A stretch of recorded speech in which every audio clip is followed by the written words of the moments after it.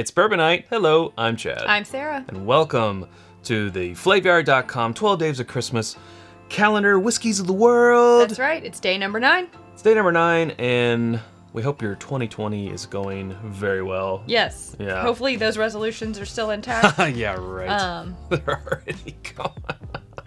For maybe you. Oh. But thanks to Flaviar.com for sponsoring this series and sending us this box to review. Number 9. There we go. Not looking. Oh, I didn't look either. I just saw the 9. This is getting pretty light now. It's getting lighter. Getting towards the end. Would you like to pour yourself some first, or because I'm queen of spilling, apparently. Lovely. You know, Sarah, I have to be honest, and I think I can already tell by this book that I'm judging by its cover, but I was gonna say, I really hope we get a bourbon today. Just because it's 2020, it's day 2, our second video of 2020. I'm just in the mood for a bourbon. He's just in the mood for one. But the channel is called It's Bourbon Night, so that probably isn't a surprise. Well, whatever it is, I think it's very grain forward. Yes. I don't know what it is. That it is. A lot of corn, a lot of grain, very It's maybe a corn whiskey. cereal-y. Also some pepper. Sweet, a little pepper, yeah. I mean, maybe bordering on musty. Maybe like an apple juice note? That's kind of weird, but yeah. Yeah. Apple. It even looks like, maybe it's because it looks like apple juice. I want it to taste like apple juice. No, it does have sort of a apple and Concord grape sort of combination, but definitely juice. It's juice. Yeah. Yeah, but Juice really flavor. the grain, I think, is the #1 thing on the nose, so. All right. Whoa, whoa, whoa. Hold up. Hey. What is that? That is very unlike many things that I've ever tasted before.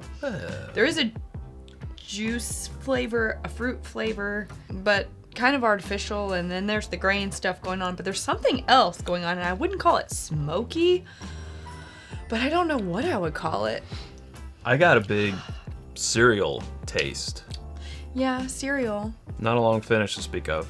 It's kind of smoky, but it's kind of bitter also, like smoked licorice almost. There's a little bit of smoke, but smoke isn't, you know, not like yesterday, right? No. Yeah, it's maybe just char that I'm getting.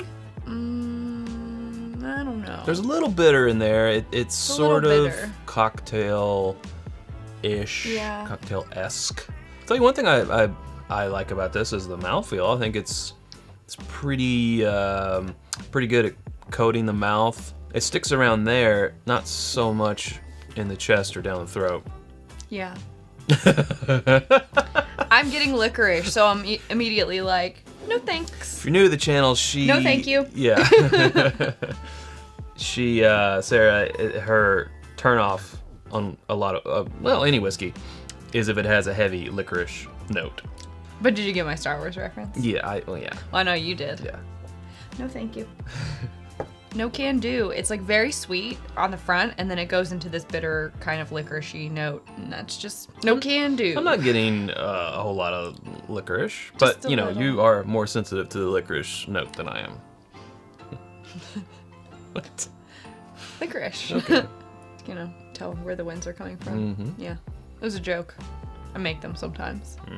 I'm getting the sensation of like old books, you know, archives, but I don't taste age necessarily on the whiskey, but it's just, I'm getting that, yeah, it's more like a basement archival type of sense or sensation. I think it's probably 4 years or younger. Well, that's just based on my knowledge of American whiskey, though. If it's something else, then I actually have no idea what this is. Yeah, I don't know. Is it Japanese? Is it Scotch? Is it American whiskey? Canadian? Irish. Yeah, Irish. I don't know.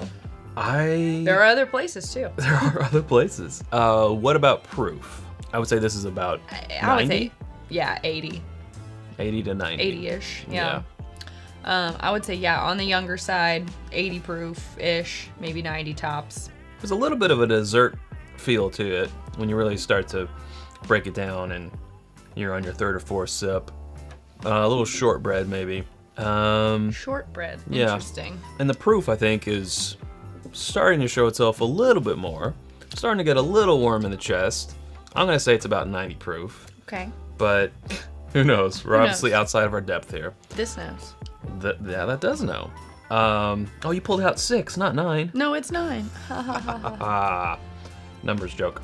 And yeah, that's about all I can say. I would like to know. Whoa.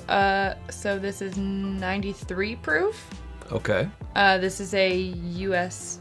whiskey. American whiskey. Yep. Okay. I would say it's like a corn whiskey. It does not read 92 or 93 to me. So I said 90. I was 3 off. Not bad. Yeah. Not bad. Oh, this is Few. Oh. Dark chocolate, cereal, smoky, spicy, rye, toasted cherry, malted barley, and bread.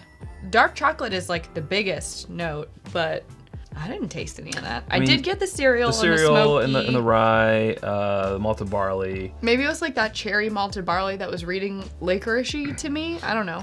The bread, I think that's probably when I said shortbread. I think that was sort of like that little note. Maybe.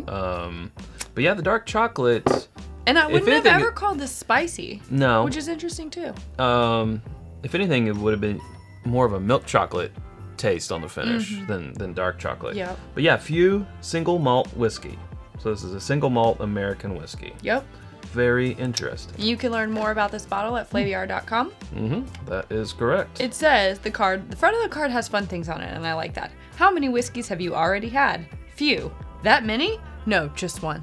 Haha, I see what you did there. A little turn of a phrase there. I like it. Okay, Few. We haven't ventured into Few. I think we do have a bottle in our collection, but we haven't really gone into their catalog. So no, it's nice to have. Good to have that one on the experience check mark list. You know, this box has been full of a lot of things we've never tried before, and it's been I think completely full of things we've never tried before. Really cool though, because I mean, you may not have gone out and bought a bottle of something otherwise, but it's nice to have a little taste of all these different things that you can try them without having to invest in all those different bottles. Thanks again to Flaviar.com for sponsoring this series and sending us this box. You can check out their YouTube channel. It's youtube.com/Flaviar. And, you know, for us, you know where we are. We're whiskeyambitions.com for glassware, t-shirts, challenge coins, and so much more. More coming soon here in 2020. And then there's patreon.com if you'd like to become one of our patrons and get those benefits as well. That's patreon.com/itsbourbonnight. Cool. Well, hey, if you haven't subscribed to us already, you can do so by clicking up here, down here for Flaviar. Other suggestions of videos here, we hope to see you in those. Thanks, Sarah. Thanks, Chad. Okay, we'll see you all tomorrow. Until then, drink more whiskey.